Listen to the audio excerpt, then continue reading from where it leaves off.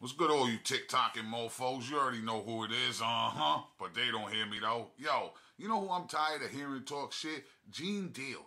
Gene Deal. For those of you that don't know who Gene Deal is, he used to be a bodyguard for Bad Boy back in the day, who would have nothing else to talk about in his life if not for the murder of the notorious B.I.G. and the whole situations going on with Puffy. I'm so tired of seeing this man get paid for interviews like his Art of Dialogue interviews, his Vlad interviews, this, that, and the third interviews. Even Vlad don't want to interview this motherfucker no more.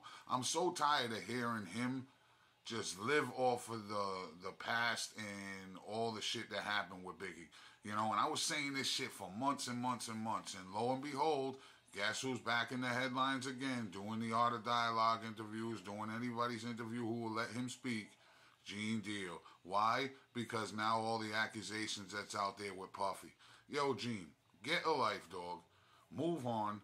If you were anybody worth anything in the industry, you would still be bodyguarding big clients.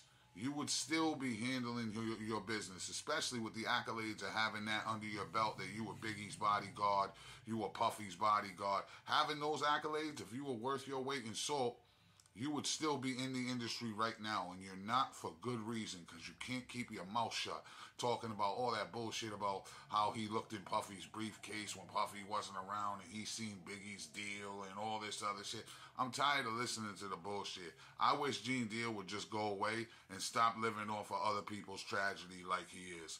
What do y'all think about it? Drop it in the comments. This is Lurcham's the Gatekeeper, the King of Rhode Island, but they don't hear me though.